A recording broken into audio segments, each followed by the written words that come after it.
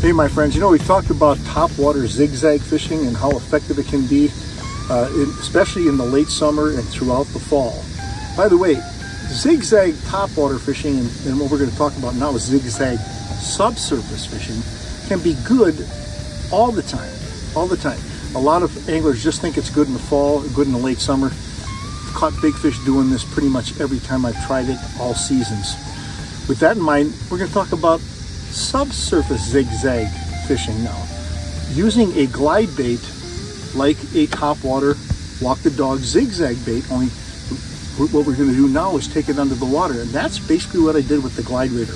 I designed the Glide Raider, by the way, and the Walking Raider off exactly the same body. It just weighted them different. That's it. One floats, one kind of suspends, and or barely sinks. And by the way, it suspends or barely sinks depending upon the water temperature. The warmer the water, the more buoyant these baits tend to be. Colder water, they have a tendency to sink more. With that in mind, the technique is essentially the same, okay? The big difference between the subsurface glider and the surface glider or subsurface zigzag and the surface zigzag is you have a better visual on the surface, obviously. So when you're working the bait, you can see what you have to do with your rod tip to manipulate the lure properly. Sometimes underwater you can't see it as well.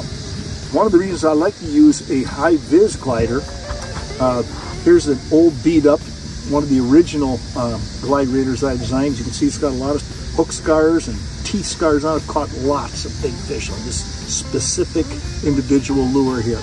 So we're going to talk about subsurface zigzag or glider fishing right now. I call it zigzag fishing because it's basically the same technique.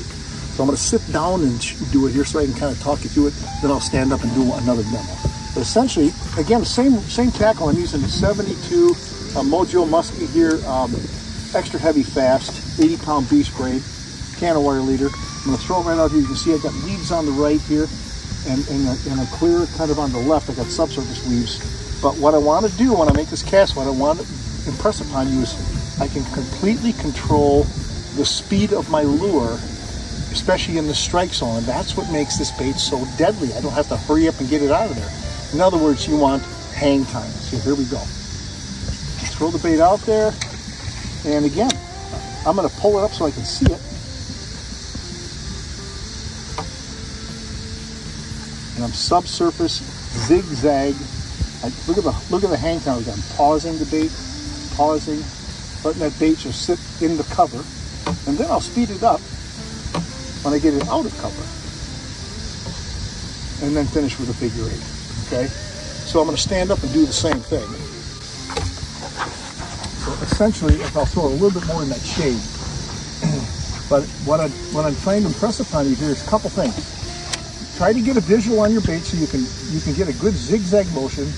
Slack line, like I've said in my topwater segment, slack line is critical to get good, accentuated, side-to-side zigzag.